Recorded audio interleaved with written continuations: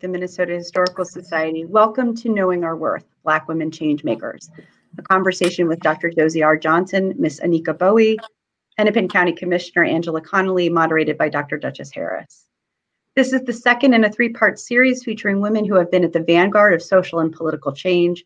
In this, a year when we are marking both the centennial of the 19th Amendment and a historic U.S. election in which the work of Native, Latinx, Asian, and Black women shifted the outcome, altered the makeup of governments at every level, and helped elect the first woman to the White House.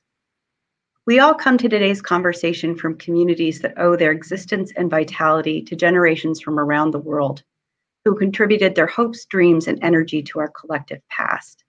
Some were brought here against their will, some immigrated here in hope of a better life, and some have lived on this land for more generations than can be counted.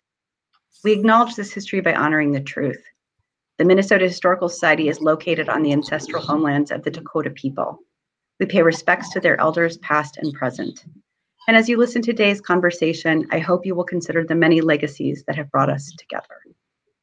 And now it is my pleasure to introduce our moderator, Dr. Duchess Harris. She is a professor of American Studies at Macalester College and a scholar of 20th century political history, civil rights, and Black feminism, with both a PhD in American Studies and a Juris Doctorate in Civil Rights Law from the University of Minnesota. Harris is a past recipient of the Minnesota Association of Black Lawyers Profiles in Courage Award and the author of numerous scholarly articles, essays, and books, and also of books for young readers, including The Killing of George Floyd and Justice for George Floyd, which will be released next month by Abdo Publishing. Welcome, Dr. Harris. Thank you so much. Well, it's wonderful to be here this afternoon, and we might be physically distant, but we are socially connected. I want to extend my gratitude to Danielle Dart for inviting me to be the moderator, and I also want to acknowledge Ned Hurley for doing the technology for us today. And so I will start with introductions for this intergenerational panel, and I will start with Angela Conley.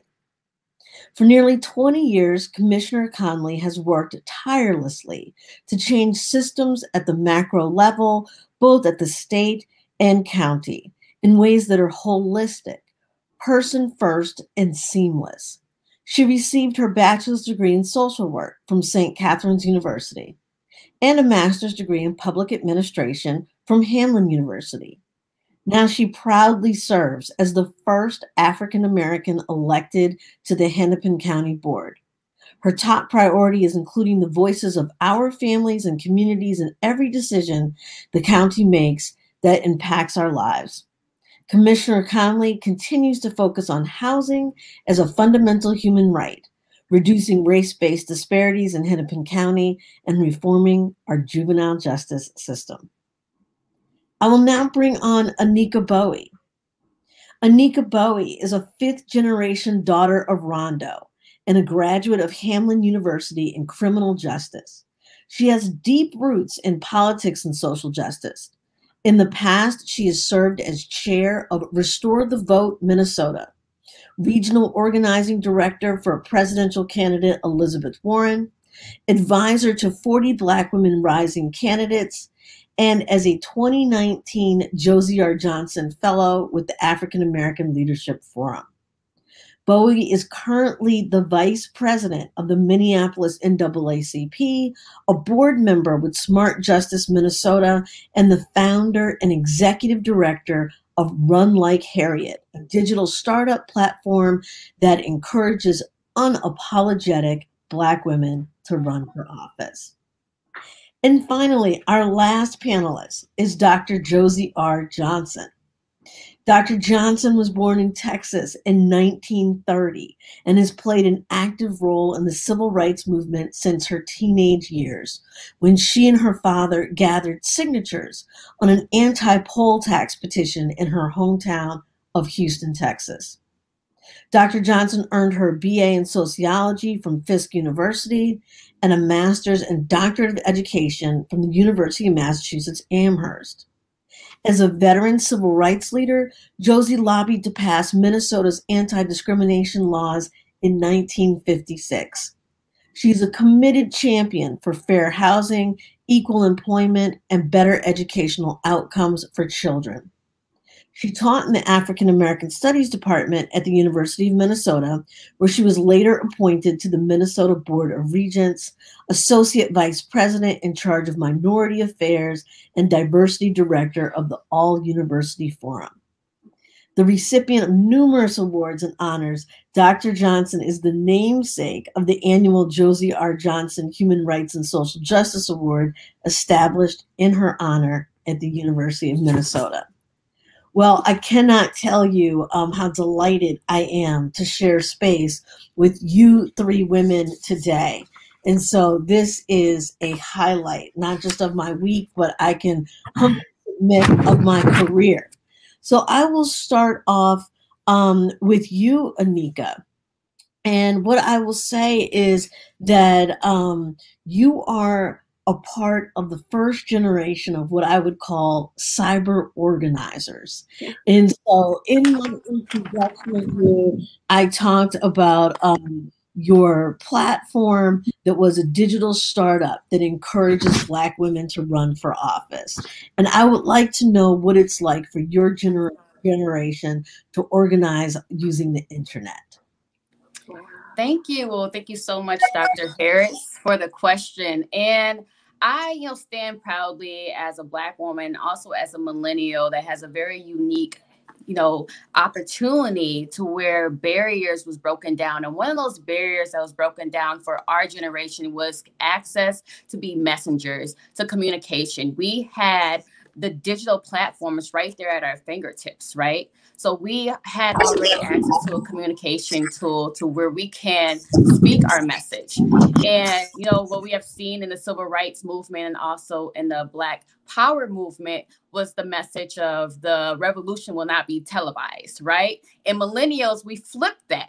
And we made the revolution digitalized, like we digitalized the revolution and made sure that the message was really bold at that time in the midst of the Trayvon Martin shootings, in the midst of so many people getting gunned down, where we saw this extension of lynchings here in America. Our message was Black Lives Matter, and we hashtagged it, we marketed it, we pushed it, and that message transcended from social media platforms all the way to where you see billboards, you see it in our businesses, you see it online, and you see it also in the hearts and the spirits of those who are in those streets, making sure that people are recognizing our humanity. It's also important to recognize that we also came through the Obama era, where Obama was the most marketed presidential campaign we have ever seen in our lifetime, in that we were politicized from something of hope, right? We got into this organizing with hope on our minds, where we were having these conversations in our social media platforms, to where we were able to transform Twitter into Black Twitter, right? To where we see that conversation happening on a national level, to where Facebook is now a tool that we're building community, to where we don't have to organize in the same way of meeting up, but we have a community group, right? We are changing the narrative and even changing the visuals of what Black Lives Matter, what it looks like through Instagram. So it's so many different platforms that we have access to. And I think also what's important, it gives us access and agency to be our own messengers. But with cyber organizing, we are exposed to oppression in such a way that can have psychological damages, right? Social emotional damages, to where we have to heal a nation from seeing the most murderous act that we saw with our brother George Floyd here in Minneapolis, where that was a worldwide display of lynching that we have seen, in that we had utilized all those different platforms. Do we see now with corporations having the most massive marketing display of being, standing together with us, valuing Black lives, highlighting Black designers, highlighting, checking in with their Black employees, to where we've seen this investment with making sure we are preserving Black humanity on this country. So, and also in response to the murderous act of Derek Chauvin and the 3 other officers here in Minnesota, what we also saw was, George Floyd called out to his mother.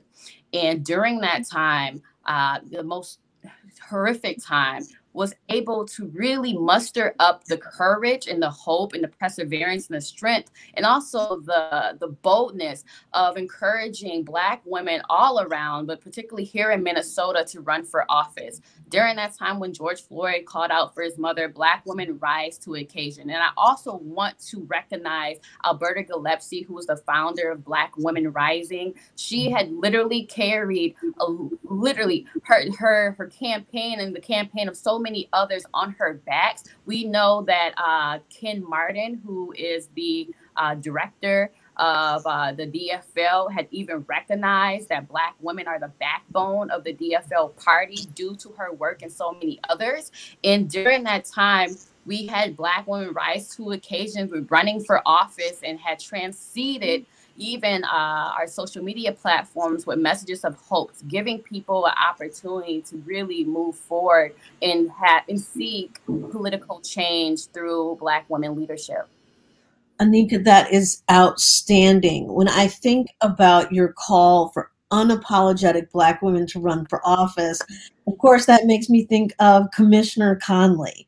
And so, Commissioner Conley, you sit more in my generation, which is between these 2 generations. And so I'm curious if you can talk about what your campaign strategies were to become the first Black commissioner for Hennepin County. You're muted, Commissioner Conley. And I am unmuted now. Thank you.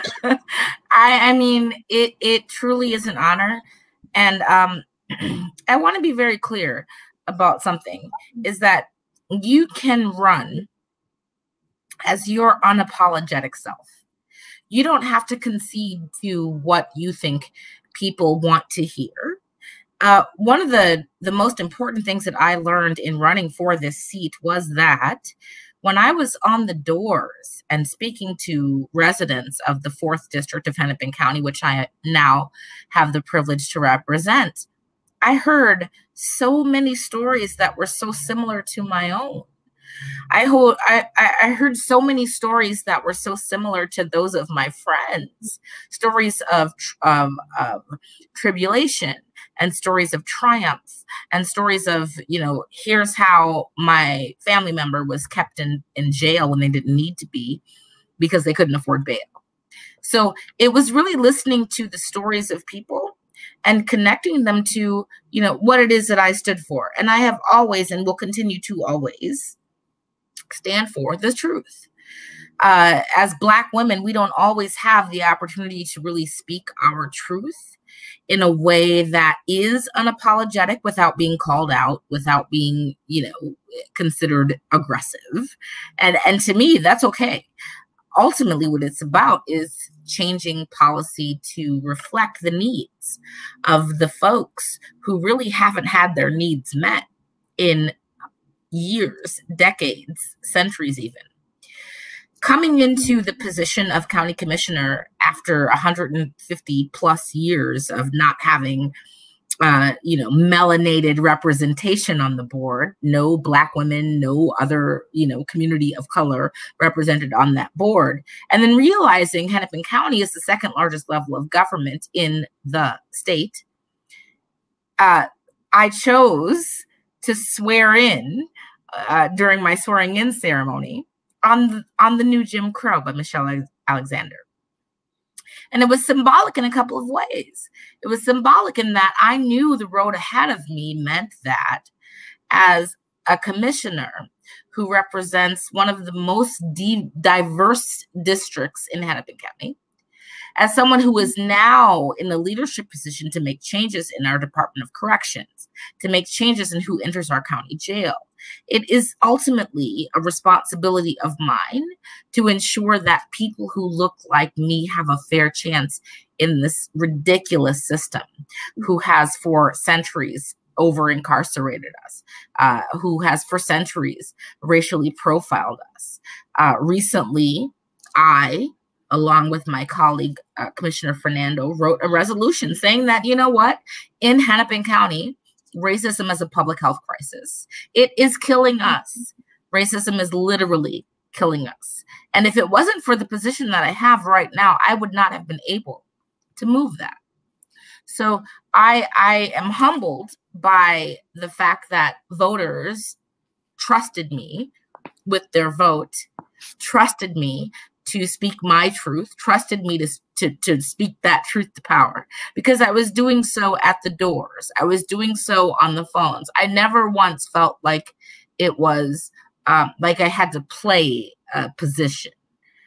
I always felt that if I was just myself and was able to connect to people that way, that we make moves that way. And it proved to be successful.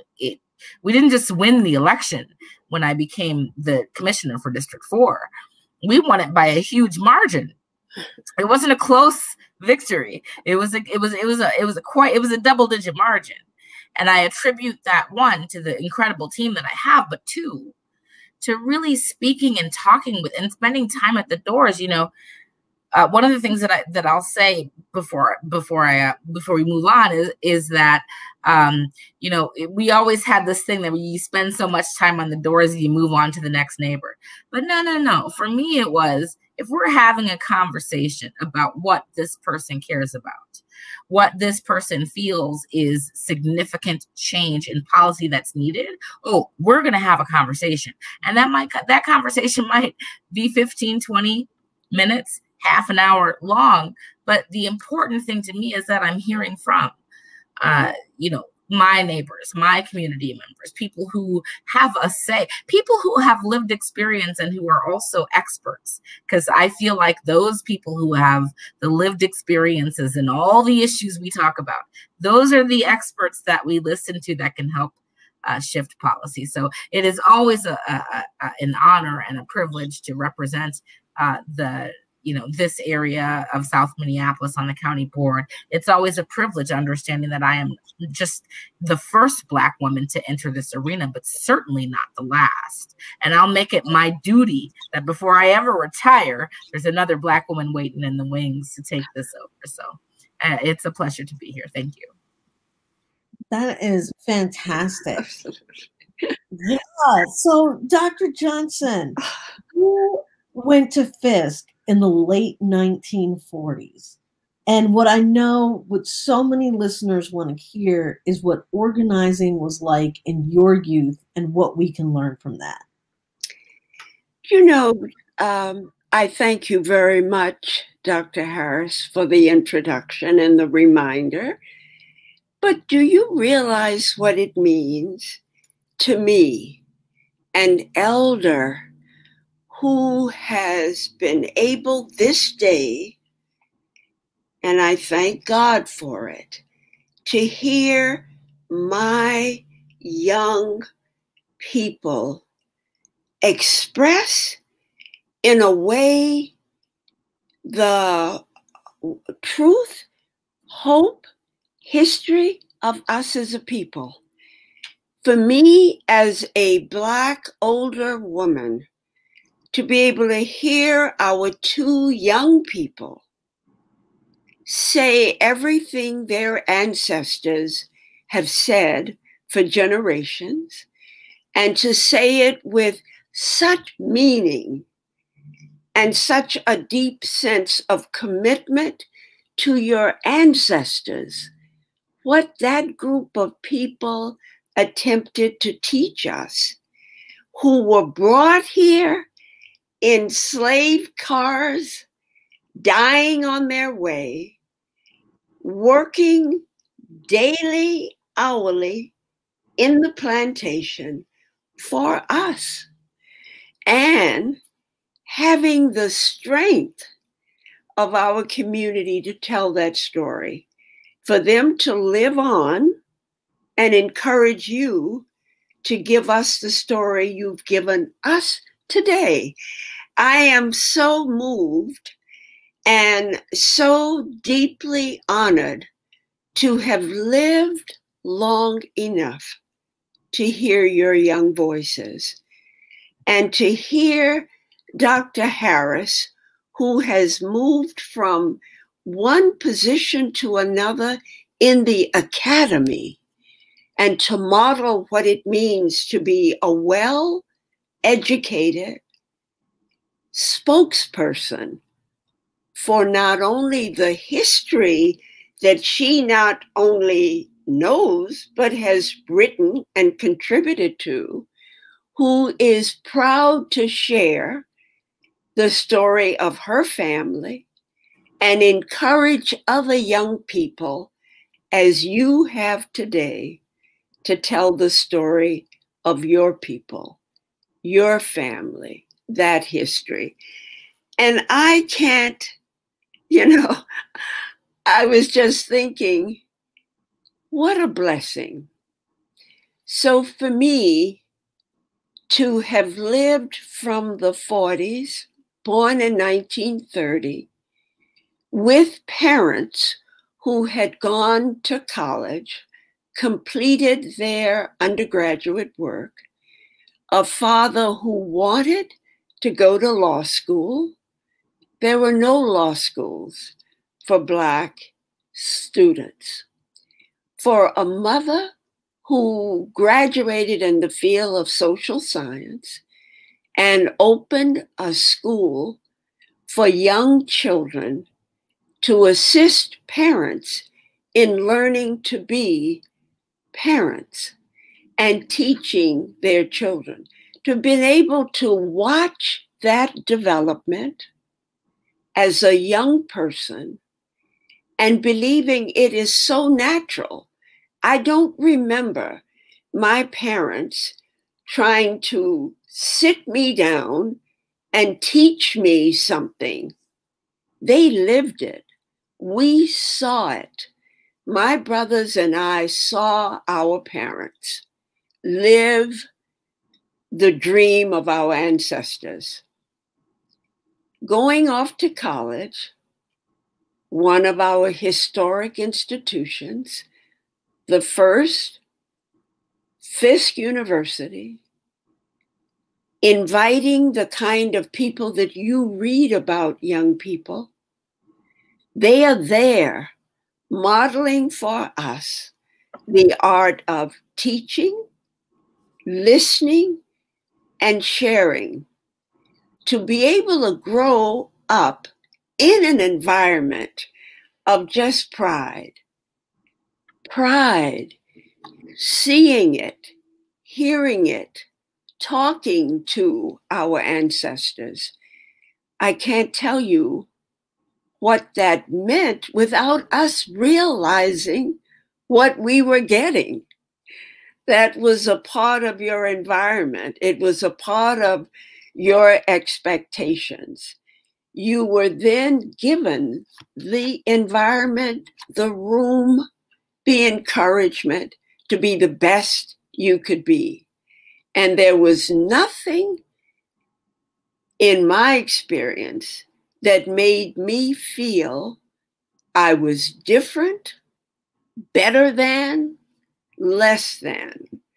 To be in an environment with people like W.E.B. Du Bois, seeing him, not really knowing that until later, that you're looking at your history and being taught from the chapel and Friday convocations, people who are historic, who have brought to us not only the value of literature, art, music, love of each other, sharing. So having had an opportunity to grow up in that kind of environment and believing that it is just natural, that's who we are, and that's what we do.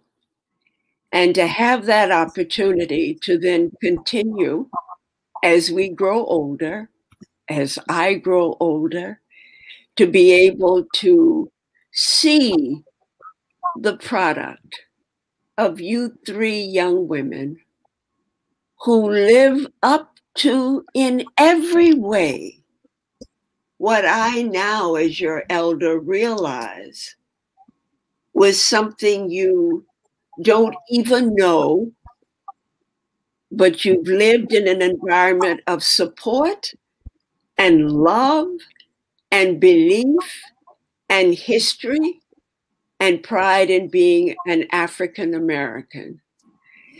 I bless you. Thank you for living up to what we knew we are. It almost brings, as one of you said, tears to my eyes to think about where you are and what you are telling your younger generation. And for me to live long enough to see my younger generation live up to what we, your ancestors, had hoped. So I'm delighted, happy. I can't tell you, Duchess, how happy I am to have been invited here today. And it means so much. Well, I think I speak for Anika and Angela when I say that our hearts are filled. And as we watch history unfold, all of us on this panel, but most of us in the world, saw history unfold in the recent presidential election. And there are two Black women I want to talk about. And the first Black woman that I want to talk about in terms of knowing her worth and being a change maker would be none other than Stacey Abrams. So Stacey Abrams, as a leader on voter suppression, I would like Anika and Angela to talk about what we have learned from her and what the significance is of her leadership. Yes. And you want me, Anika? You know, I had the first of all, I am just extremely humbled right now. But also I had the extreme privilege of being able to meet Stacey Abrams when she came to Minnesota to speak at the DFL dinner. Maybe it was a DFL dinner, but it was last year sometime, pre-COVID. And what a remarkable human being. What a remarkable human being. I have to say that it has been nothing but Black women who have motivated me, who have inspired me, who have pushed me to do more. So when I am in the presence of the likes of Stacey Abrams, to me, I am listening, I am learning, and I am mentally calculating, taking notes. This woman is fierce. She is bad. She is, listen, and it's about where does our power lie? So we all watched her gubernatorial campaign. We all said this seat was stolen from her. But what did she do in that moment? Was she seized on an opportunity to make sure that voters' voices were heard. We're not just talking about the average voter. We're talking about voters who have systemically, historically been shut out of the process. We're talking about Black voters. Let's just be real. And so the fact that what we saw in this election was happening in Georgia right now, unequivocally, is the result of the powerhouse that is Stacey Abrams, is the result of the movement and the push to say, you know what, we've seen what voter suppression does to election results, and we're not taking that no more. We're not going to take that no more. And then move into action and move into a mindset that is oriented around the equality of the right to vote. Like, it's just that simple. We all have the right to vote, and suppressing that right to vote is illegal. And it's going to take organizing to get around that, because the system, the GOP, I'll be frank, the system, the way that it was designed, it was not designed to support our Black right to vote.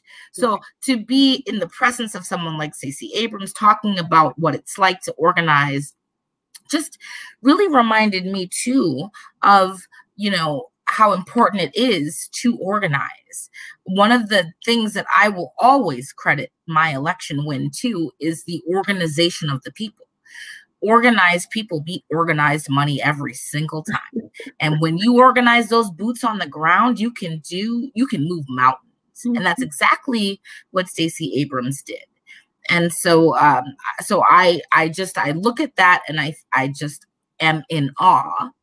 But I'm also like, anytime that we need to push against this ridiculous machine that keeps us oppressed, we have to organize. So for me, Stacey Abrams looks like the example. She looks like the epitome of what organized Black people can do when we need to make substantial change.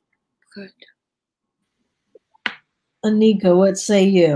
Yes. Well, I knew Commissioner Conley was going to tee it up, and like Stacey Abrams is just my superwoman. You know, she is definitely my superwoman when it comes to who is the woman who literally saved democracy. We always have heard the narrative of the strong Black woman, but Stacey Abrams was beyond strength, right? She was strength that was habitual, right? Everyone saw power within themselves and was mobilizing, even in a situation where they were cast out or locked out or blocked out of our democracy. They still believed and they still held fast to that.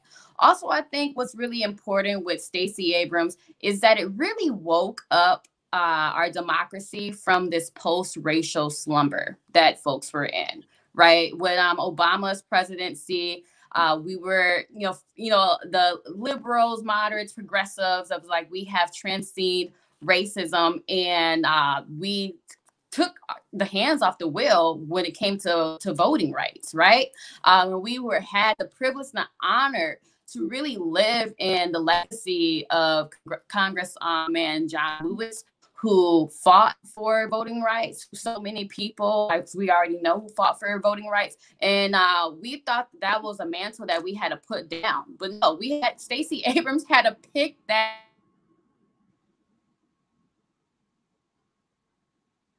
Oh, what happened? What happened? Oh, I'm sorry, y'all. Someone was calling. Okay. But make sure to do not disturb. Do not disturb our votes. Do not disturb our democracy. You know? But we really, Stacey Abrams, I was very inspired by her run, because as someone who also ran for St. Paul City Council and came less than 300 votes of winning that seat without the DFL endorsement, without any labor union endorsements, just only women endorsements and the out front endorsements, right? And I had that opportunity, what Stacey Abrams has said at the DFL dinner, where, you know, you build a luxury hotel and a resort on the island of despair, right? Of the island of disappointment, where you give up. And I had that opportunity to walk into despair, but I chose to walk into what our ancestors walked into, and what Harriet Tubman was running towards, right? Was hope, was liberty, was liberation, was that we can change. There is transformation that is possible through us, and that is us continuing to show up, not only just for the vote, but there's opportunities to show up at the Capitol. There's opportunities to show up at the hearings. There's opportunities to show up for even Black folks who are in office, or anyone who's in office, and build those relationships to make change. And that you don't have to sit in a position of power as a politician to make change, that there is a plethora of opportunities and legacies to be made when you are working with the people. And I'll just share this. Prior to when I was doing GOTV, we were doing voter registration and getting out the vote and everything. I had an opportunity to meet a man who was 86 years old. And I asked him, and I kind of figured that this was a man, African-American man, who, you know, would understand the power of the vote, right? I asked him, I was like, hey, you know, are you registered to vote? And he told me, I'm not able to vote. And I had asked him, I was like, well, we know here in Minnesota, we restrict people's voting rights if they're on felony probation or parole. So I assumed it was that. And I asked him, I was like, well, how long are you on probation or parole? He's like, well, I'm not on probation or parole. He was like, back in his time, when he, was convicted, he was told that he would never be able to vote, right? So we have that, it's very unclear in Minnesota's voting rights laws of who gets to vote. And I was able to clarify to him that, sir, that if you are off probation or parole, you have the right to vote. You served your time. Find out he served his sentence 25 years ago. Wow. He has not been able to vote because no one had told him that he was even eligible, right? No one had told him that his vote matters. No one had even reached out into his community. So there is, even here in Minnesota, being one of the top voter percentages in the entire nation, we still have so many people that need to be brought into our democracy who have been left out due to the modern day Jim Crow laws that we still see today. Yes. Let me just add a little bit to this. Do we have time? Definitely. And then we're going to shift gears. All right. What I'd like to share with my young people is what went even before our current worker in Georgia. Black women, I just don't want you to forget from whence you've come.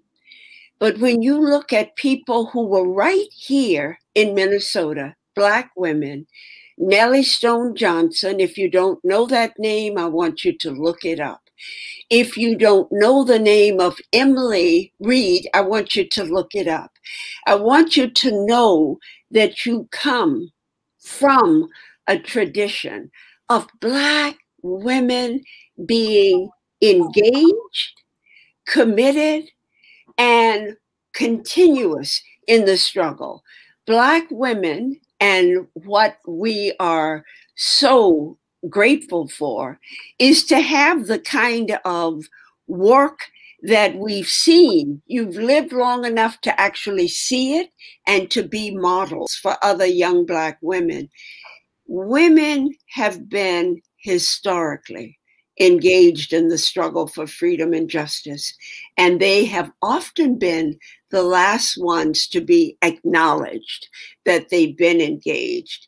I'm so proud of you all, and to hear you talk about Black women, because they are all around you. When you look at Dr. Harris, when you look at the other Black women who are still out there in our community, modeling for us strength, determination, knowledge of the struggle of us as a people.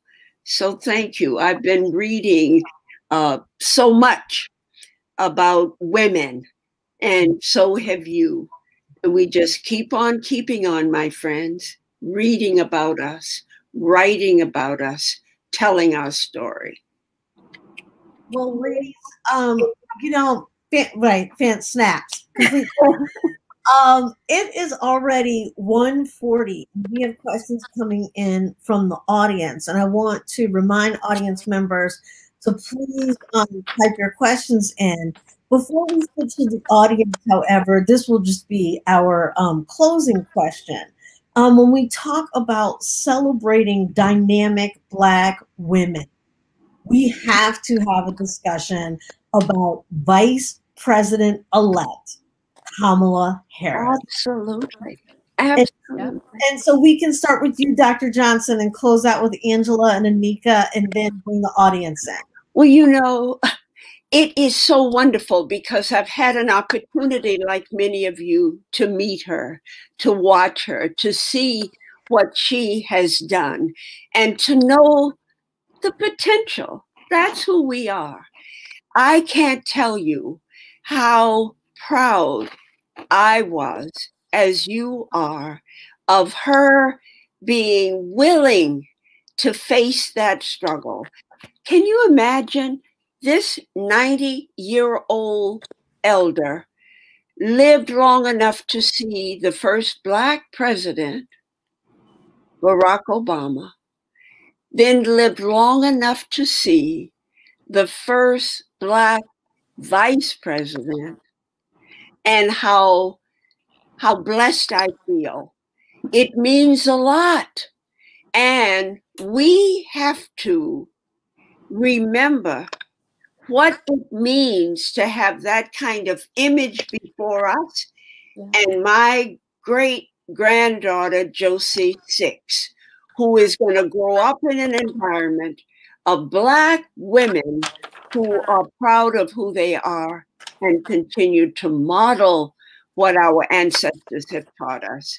So thank you. Thank you. It was such a joy and a belief to see her confirmed as this. And we must remember, let's not let the crazy people right now who are trying to change all of this, don't let them do it, my sisters. We've got lots of work yet to do. Absolutely. Absolutely.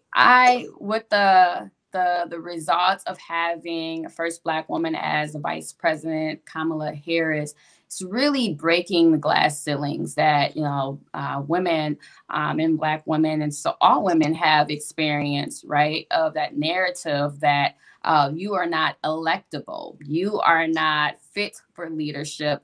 Breaking down that narrative, it was very just symbolic, and also I felt like spiritual in a sense that we are breaking down some barriers to begin conversations. I get great inspiration from the legendary activist Angela Davis, right? Who during that time a lot of conversations was happening around where is the moral compass going for what's going to continue on our advocacy, right? And our work that we're doing. And Angela Davis even articulating, how we can leverage conversations. Who do you want to have a conversation with? And I think what a presidency of President Joe Biden and Kamala Harris opens up the conversations for us to see policies, procedures, and change, that has not have happened,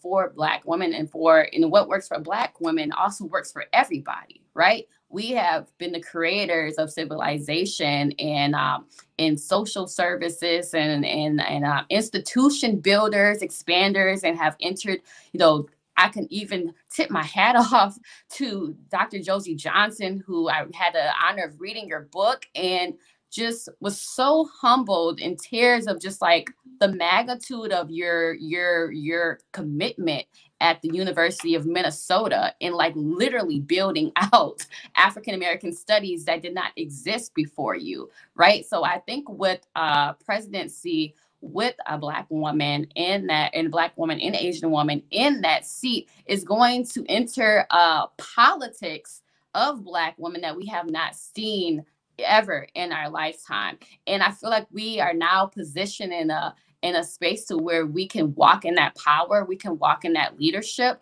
and that we also are walking in the movement of protecting Black women, right? We know there's been a lot of social commentary around how have Black women been protected and how we have not. We understand the bodies of Black women and intellectual properties of Black women have all been utilized to others' advantage, right? But now we are in a situation where we, have the opportunity to stand on the shoulders of our Dr. Josie Johnsons, of our Ida B. Wells, of our so many Katie McWatts here, of so many legendary Black women who are still here and present and reminding us that we are winning, right? And we are walking in that faith, and we are walking and breaking down more glass ceilings and also concrete ceilings as well.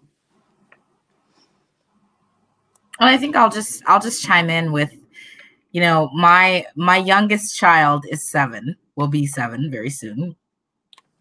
And, we watched, the speech, the acceptance speech, if you will, on election night. And my 7-year-old son looked at me, who he has autism. He looked at me and he said, "Her skin is like mine." And I said, "It is. Does that mean you could be vice president?" And he's like, "Yeah." And it reminded me of the conversation I had with my oldest two. So my oldest two children are 20 and 21. So they were around for the first Obama presidency. And we went to, I think, Barack Obama and Michelle came here to like the Target Center or wherever it was.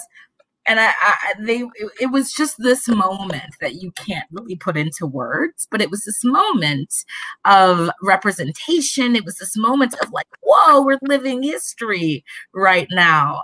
And like, guess what? This guy is about to be the president of the United States, and he kind of looks like you know. And so it was just amazing.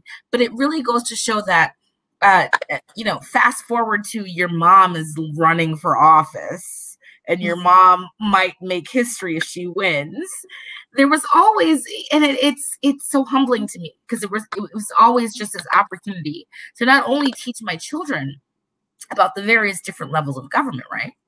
But also to teach my children that these various different levels of government are open to you. They are open to you. And so Barack Obama was the first in our lifetime.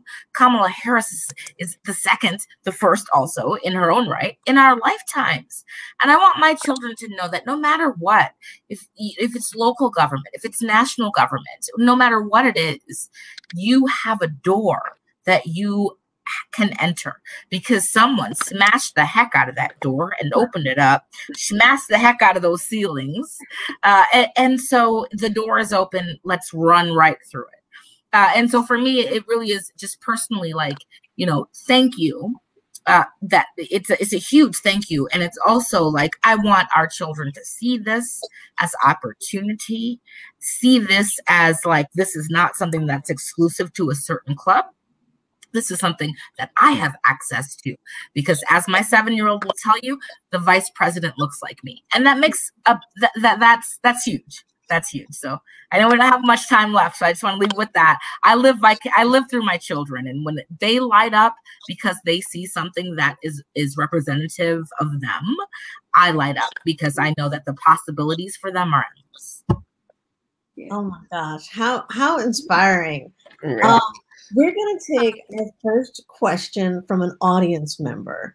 And that question is, what do you wish more people knew about the challenges you face pursuing justice and liberation in the roles that you have? And that question is from Megan Casey. So thank you for that, Megan. I'll go. Thank you, Megan. Hey, Megan. People should know that this world often is lonely. It's lonely in that there is so much work to do. Anika, you can attest to this. Dr. Johnson, you can attest to this. It gets lonely because the fight is not an easy fight. It is a difficult fight. When I became the county commissioner for District 4, when I became the first Black Hennepin County commissioner, okay, I was up against 160 plus years of oppression and mass incarceration and institutionalized racism and internalized racism. And I am an activist. I come from the background of shutting down freeways and showing up at city council with 100 people behind me. I am an activist. I am an advocate. I am someone who looks out for people first and bring a people's agenda to this work. And so I want people to know it is taxing when Black women are strong. We talked about Stacey Abrams earlier. When Black women are strong and we are leading and we are fighting, also know we're still fragile in some instances. We still need supports and we still need to be looked out for. So we're doing this work and it's work that we want to do and we're fighting to do the right thing. And folks want us to do that and support us in doing that. But please know that we also need support in this. And it's never a bad idea to say, Anika, what do you need today? Have you drank your water today? It's not a bad idea, Dr. Johnson. have you had lunch today? It's not a bad idea to just check in with your Black women friends who are fighting this good fight and making sure we're eating, we're drinking our water, we're maybe getting outside to get some fresh air. I don't know about who all is watching, but in Minneapolis right now, it's 40 degrees, and that's great for November. So check in on us, because a lot of us aren't okay. And it's okay to not be okay. I want to be very clear about that. So I'll stop there, but please just check in on us. We fight, we put up a good fight every day, but often we just a quick, okay, how you doing is really a good idea. And for me, the idea of our people being engaged and remembering the struggle for justice and liberation, I think the results and success of you young people is suggesting to our young people that it's possible. One of the things that we must remember, people need to feel some success. They need to feel that that struggle leads to some kind of justice and liberation. So when you are successful, that opens the door for other young people, young women, to see the possibility of justice and liberation. My friends, show them, keep what you do, keep your struggle in front of us, because it's helpful for the young people to hear you. Listening to your ideas and your wishes is what keeps your elders and the history going. So thank you. Keep it up. Justice and liberation are critical. And you are the backbone and the spirit of that. So keep it. Well, we learned it from you, Dr. Johnson. Yes. Well, I learned it from your parents and your grandparents. Yes. I'll just be really brief. I just think about the quote from Zora Neale Hurston. If you're silent in your oppression, they'll kill you and said you enjoyed it, right? Right. And for me, we can never be silent in our oppression. And actually, that is where we really get our power, and our leadership is pushing back from that oppression, right? And pushing forward into what's actually liberating us, what is making us hopeful, what is generating, wealth, what is generating love, what is generating community, and how are we building it together. And I think it's very important that, as an activist, right, and a freedom fighter, that I'm not fighting to become what I hate, right? I am fighting to become what I'm dreaming. And like Harriet Tubman, like every dreamer begins with a dream, right? And we have to continue as we are pushing back from oppression, but we are dreaming and creating and visualizing into this world that we want to live in, that we all deserve to live in, because we have paid the price with our power, strength, and sweat equity, to the democracy and to just the greater good of our people and everyone, right? And everyone benefits from that. So I just think about just not being silent, for many of those who feel like they have to act or fit in a certain type of role, say a certain type of thing, to break free of that struggle and, speak up, speak up in ways boldly and build community as you speak up. Wow. Well, I could do this all afternoon. Same. But as the moderator, I will say that this will probably be our final question. But it's really a real question that is important in the state of Minnesota. And the question is, what do we feel the plans can be? How we can reach out to further engage our Black brothers and sisters in rural Minnesota, so they know some of the dynamic Black history in our state and our movement. And this question is from Shaniqua Johnson. Hey, Shaniqua. Hey, Shaniqua. Our city council member, Shaniqua. Yeah. Oh, okay. Yeah. Okay. Which city? Oh my gosh, I don't know. She would have to share. Wait, city council? What? Yeah, that's right. exciting. I'll just say, put in the chat. And she's been at it a long time, my friends. A very long time, Dr. Johnson, for sure. Let me just say, I have so much respect for Shaniqua. I will also say that that is such a good point. I have friends who live in other states, and they joke with me, right? For years, people have joked with me about there's Black people in Minnesota. Yes, there are, quite frankly. And guess what? There's Black people throughout Minnesota. So we're not just in Minneapolis. We're not just in the metro. We're in Worthington. We're in Bemidji. We're in Fergus Falls. We're in Moorhead. And so that's why I personally think that a Black agenda is so important, to unify the needs of Black Minnesotans from around the state. We are everywhere here. We are everywhere here. And in fact, you know, I've learned that recently you have more Black people moving out into outstate, if you will, Minnesota, to buy land, to build, you know, farming communities. There's a Black women's farming cooperative in northern Minnesota. But I think that we have to be cognizant of the fact that not only have we been here, but we've also moved outside of just the metro into areas where we should always strive to stay connected for what it is that is our shared agenda. I won't forget that the first time I met Shaniqua Johnson was talking about her campaign and talking about mine, and really identifying what those similarities were to, you know, there's people experiencing food security on the south side of Minneapolis that I represent outside my front door, just like there are people experiencing food insecurity in Worthington, Minnesota. So it goes beyond these boundaries and these, you know, these lines. It goes beyond all of that. And it's, what is our collective need, our collective agenda? Let's get that on paper, and let's push policy towards solutions for Black communities throughout the state of Minnesota. So I think that's a great question, and we've heard a lot about this urban-rural divide, and really it's non-existent.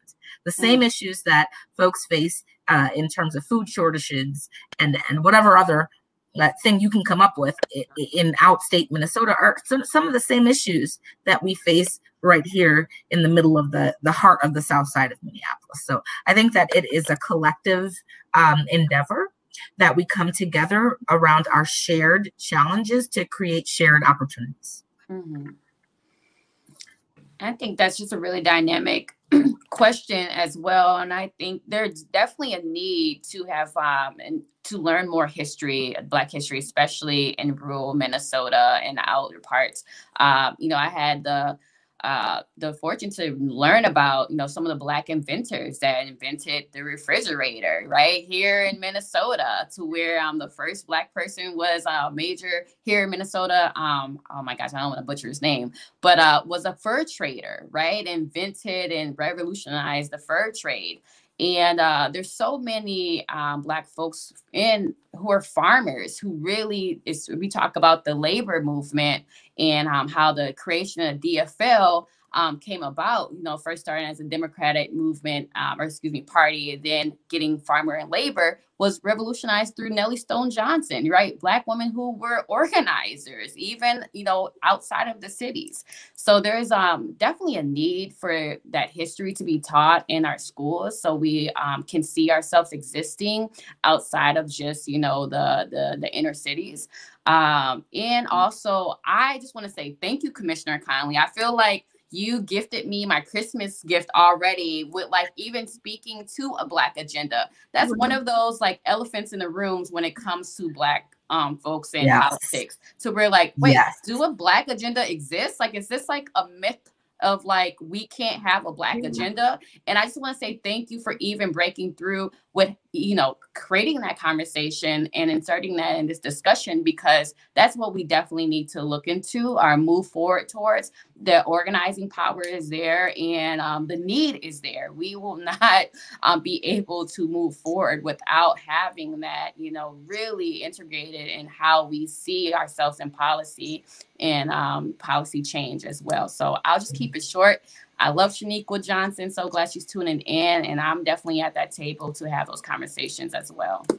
Absolutely. Ladies, I cannot believe that this is coming to an end. Audience members, you are joining me with Black women change makers that I am honored to be sharing space with. This is Anika Bowie, who is the vice president of the Minneapolis NAACP. Give us a wave so people know who you are, Anika. Okay, we also have Angela Conley, who is a commissioner for Hennepin County. And then, of course, we all stand on the shoulders of Dr. Josie R. Johnson, who is our elder at 90 years young, who has done more in the last hour than many of us have done in our lifetime. My name is Duchess Harris. I am a professor of American Studies and Political Science at McAllister College. I'm also curator of the Duchess Harris Collection, which has 130 books for 4th to 12th graders addressing social justice. My new book on justice for George Floyd will be available next month. I hope everyone has a wonderful afternoon. Do take care. Thank you so much, Dr. Harris. Thank you so much.